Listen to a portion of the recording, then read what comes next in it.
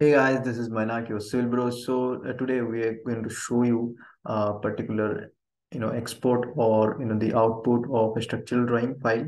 Actually, I've also made a video on the your detailing part of it in RCTC. So in the same file, I'm going to show you the output file. So basically, every young structural engineer or civil engineer who aspires to be a building consultant, they want to know how we present a structural drawing. There are various formats, people give in various formats. So I'll show you my current format which I give to my clients, so that you can observe and also make a format of yourself. Okay, so I'll just show you that.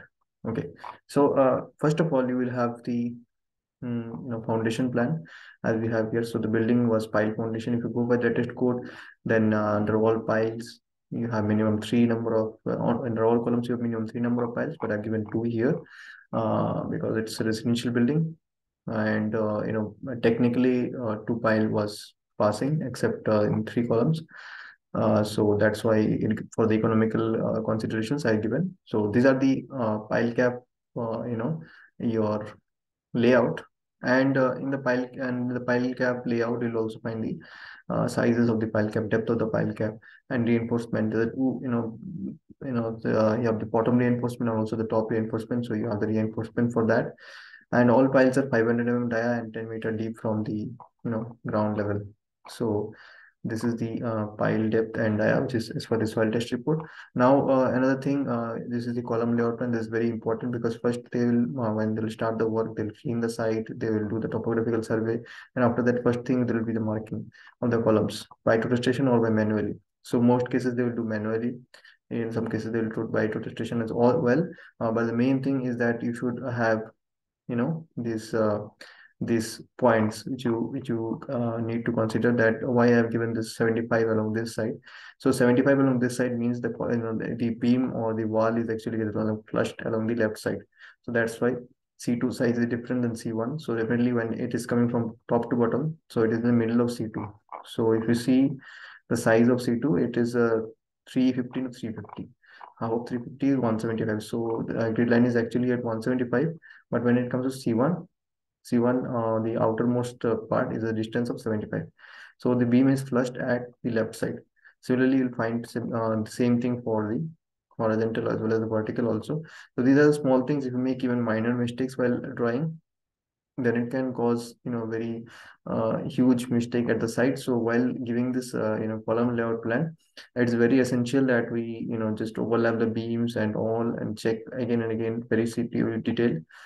Even I used to make mistakes when I was starting. So it's very this very important that you make this properly, especially when you have you know different sizes of columns, and practically always you will have different sizes of columns.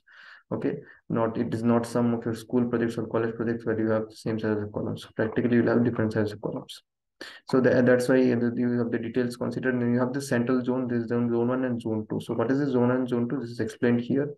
Zone 1 and zone 2 as per code is actually, if this is L, then L by 4. So I have taken some approximation, and almost L by 4 I have taken. Zone 1 and zone 2 is 3350. I've taken 1000, and 1000 is zone 1. So what happens in the zone 1, that is near the end, that is more amount of shear force. So the these ties, these secondary reinforcement or ties which are used in the columns, so their spacing is less. And in the central zone there is less possibility of shear force, and so that's why in the middle we have larger spacing, can afford larger spacing. So that's why it is given, and all the design you will find in the software part or CDC part.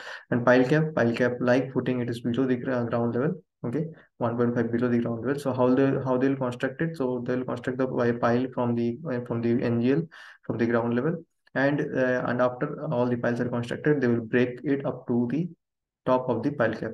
So they will break the pile. This is called pile cap breaking, and after that they will make the pile cap.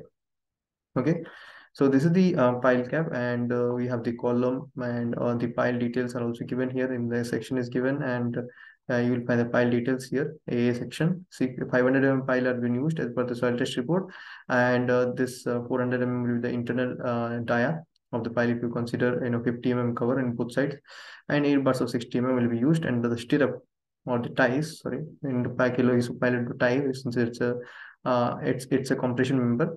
So eight ties will be used at a spacing of 150 center to center.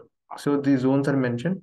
So like this, and after that, okay, this I can see this pile also mentioned, foundation depth also mentioned, and the reinforcement in this pile cap PC1 is also mentioned here. And this is the plan of the pile cap. So that if you make the column, then you can also actually adjust the pile cap also.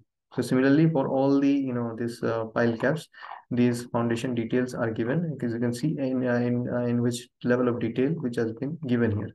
So it's very important you do the detailing of your drawings properly, so that anyone who can just it may be the engineer, even the the laborers, which workers at the site, construction workers, who there are many construction workers who can read drawings. Foreman, some example, who leads the team masons, they can read drawings, and even they can understand from this drawing. Okay, so it's very important to give the drawing in detail. So if you can make this better than this presentation as well, or minimum, or you have to give this one, try to keep it. Okay, so this is the plain beam layout, and in the plain beam layout you can see which areas are the flushed. So actually before, when you make this column layout also, in mind or before in draft, you have the plain beam layout actually, but if I put it after, yeah, after it, you can see the flush locations now matching exactly. Wherever we have the flush, the column is flush in the upwards here. So for example, in this case, so it is 150 here. So like this, you find the flush locations, etc. And then the plain view layout, the two sizes are there.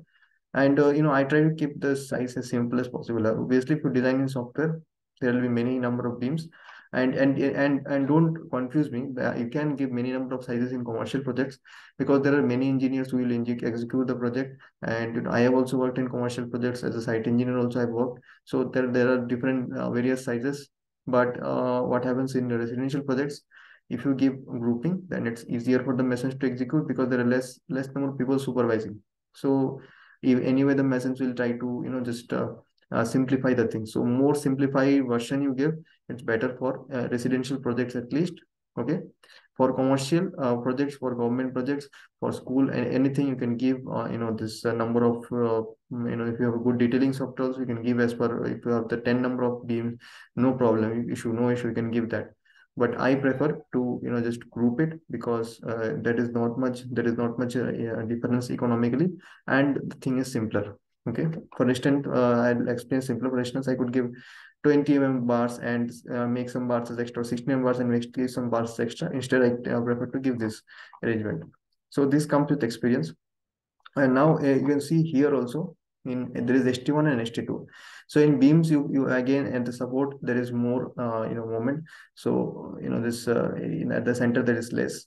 So you can give the sorry, not the moment, shear force. So at the support, that the shear force is more. So near the support, the the spacing of stirrups is less, ST1. So ST1 portion is marked here, and ST1 portion is also the this I've taken as L by 3. Okay, L by 3 is also the zone of the extra reinforcement if you're providing. But in plain beam, to keep it simple, I have not provided any extra reinforcement. All the the required reinforcement I've provided equal or more here. So the provided HT is more or equal, equal to the required HT in all the cases. So here you can use this, and 1 and 2 section you can just see here in this 1 and 2 section. This is the 215 to 350 watt, 212 watts at 25 mm at the top, 2 watts at 25 mm at the bottom. So like this we have made. Similarly, you can see this this is the these are the other plain beam sections. So as you can see, this takes time, but if you give this drawing in detail, it really helps out the